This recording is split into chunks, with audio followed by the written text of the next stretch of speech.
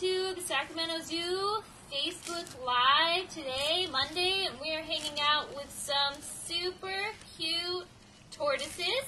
This Facebook Live is sponsored by Jiffy Lube of Greater Sacramento. We are so grateful to Jiffy Lube for helping us out here at the zoo. If you too are interested in helping the Sacramento Zoo out, feel free to visit saczoo.org to learn more about our emergency relief fund. And for those of you just joining us now, we are here brunching with some super cute tortoises. Look at all those little snacks. They're so cute. We're also here with their keeper.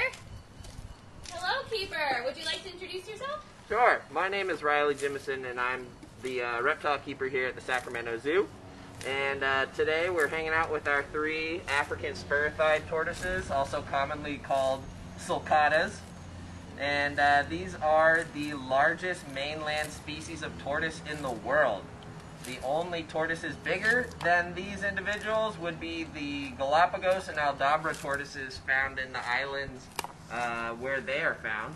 So they're an island giant tortoise, but as far as mainland continents go, the African spur-thighs wear that crown.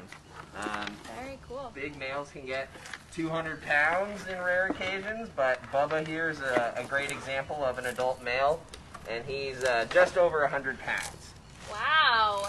Yeah, guys, so we're here with our sulcata tortoises. If you guys have any questions, feel free to leave them in the comment section, and we will try to get to your questions. Jaden, age 7, wants to know, how hard are their shells? Their shells are as hard as rock and made of the same substance as your fingernails, which is called keratin. So it's like a really large, giant fingernail that's as hard as a rock. Ooh, very, very hard. All right, Addie, age 4, wants to know if they can swim.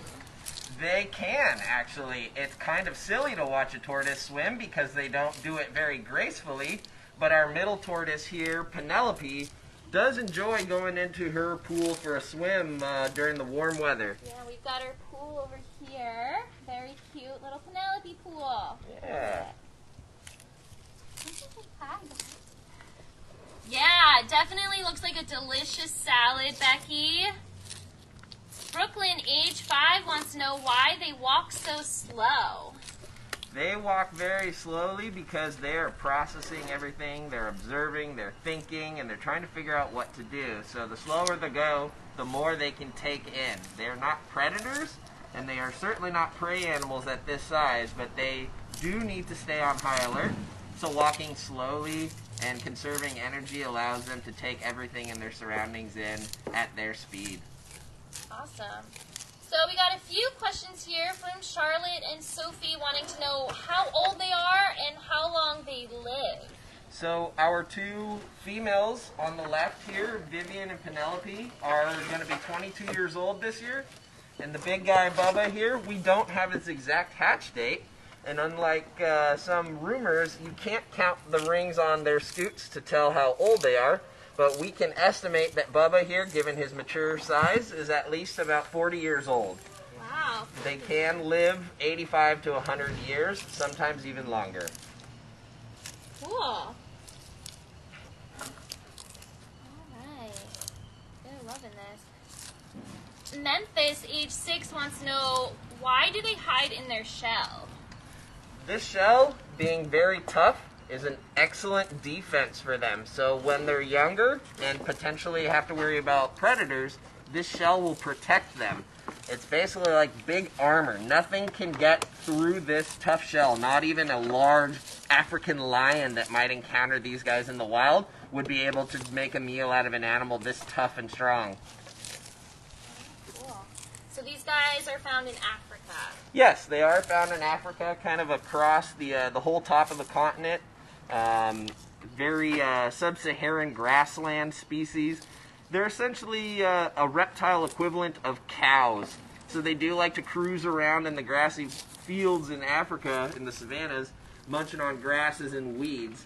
And they blend in with that dry grass that we've come to know and associate with Africa's savannas. Awesome. Well, for those of you just joining us, we are here with our sulcata tortoises, having a little brunch here. A nice little salad, a brunch salad, I guess. If you guys have any questions, feel free to leave them in the comment section. And again, this Facebook Live is sponsored by Jiffy Lube of Greater Sacramento. We are so grateful to them for helping the zoo out and supporting us. If you too are interested in supporting the zoo, feel free to visit saczoo.org to learn more about our emergency relief fund. All right, Brooklyn, age 5, would like to know if their heads are hard or soft. Their heads are kind of like a soft leather around their ears and the chin, but around the top of their skull, their nose, their beaks, and their eyes, it's pretty tough. And that's because they have to be able to keep that head protected. So they do have some tough skin and some leathery skin around their neck as well. All right, very cool, huh? They're so cute. All right, Scarlett, age 4, wants to know if you were to try to pet them, would they bite? No, tortoises are not known for being defensive or aggressive in using their mouths to bite. The only time you might accidentally receive a bite from a tortoise is if they are being hand-fed and your finger gets too close. They love food, and they get very excited for certain treats. So they will just blindly start grabbing and munching away with enthusiasm, and if your finger's in the wrong spot, it could end up having an accidental bite. But these guys are very gentle giants. Gentle giants. Very good. So I've seen a few questions about the shell, if they can kind of hide in their shell, kind of get completely enclosed. You want to kind of go over that? Yeah, so when they are scared, they can retract their heads into the shell. So if he's scared, he can push his head further, and these legs close up right there, block his head, and then he's got this nice armor plating that's the only area outside shown. So if they're scared or there's a predator, they retract. All that's left outside of the shell are these really tough armor scutes. So yeah, they pull their head and their legs in. Very cool. So what are some potential predators for these guys? Well, when they're this size, they have no natural predators. But when they're younger and they hatch out about the size of a golf ball, or even smaller for the first couple of years, they do have to worry about lions, potentially being kicked around or stomped on by giraffes. If they find themselves near any leopard territory, that's potential as well. But anything bigger than maybe a soccer ball, they're pretty tough to make a meal out of, so they're only vulnerable when they're young. All right, very cool. Well, thank you guys for checking in on our Facebook Live. If you're just joining us, we're here with sulcata tortoises, and if you guys have any questions, feel free to leave them in our comment area. And what are they eating today, Riley? Today they're getting some dandelion greens, which they get pretty much every day. It's a very low nutritional weed, which is very natural for them to eat, very similar to the grasses they would graze on in the wild. Today I also gave them a little extra treat with some carrots and some broccoli on top. Bubba, the big guy here, personally, his favorite snack is broccoli, and carrots we give them very sparingly. You don't want to overdo it with too much vegetable nutrition in there, but today, for special occasion, they get a little snack. Nice. Carrots are quite yummy. Alright, let's see if we got some other questions here. Ellie, age 2, wanted to know if these guys have ever had babies at the zoo. No, they have not had any babies at the zoo, which is a good thing. We don't want to have any babies of this species. These guys are quite common outside of their natural habitat, so there are a lot of them as pets and in rescues and in zoos everywhere. So we don't need to breed in order to help the species as a whole. However, it still happens, and more need to be bred in the wild than in human care. Awesome. So you kind of touched upon the pet trade, so is that a threat to these guys in the wild? Yeah, these guys are listed as vulnerable. Their numbers aren't dramatically imperiled in the wild. However, overcollection for the pet trade has made a big decline in their numbers, and some of the habitat loss is an issue. When we're talking about the pet trade, if you breed one female African spur-thighed tortoise, she can have 30 to 40 eggs in a clutch, and if all 30 or 40 of those babies hatch out, that's a lot of animals that now need to find new homes.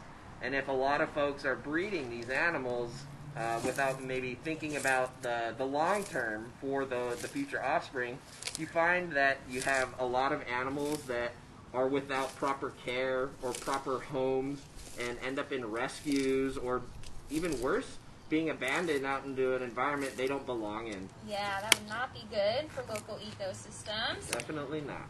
Janelle is wondering if they have teeth. They do not have teeth. Their mouth is very similar to that of a bird's beak. It is sort of like a serrated edge, and it's perfect for chopping through tough, dense vegetables and grasses. Cool. Jaden, age 4, wants to know what's the difference between a tortoise and a turtle? That's a great question. For the most part, tortoises are land-dwelling animals. They're terrestrial, and their feet are perfectly designed for walking around and climbing on land, whereas turtles are typically the ones who live in the water and have very flipper or fin-like legs and feet, perfect for paddling and swimming through the water. Nice.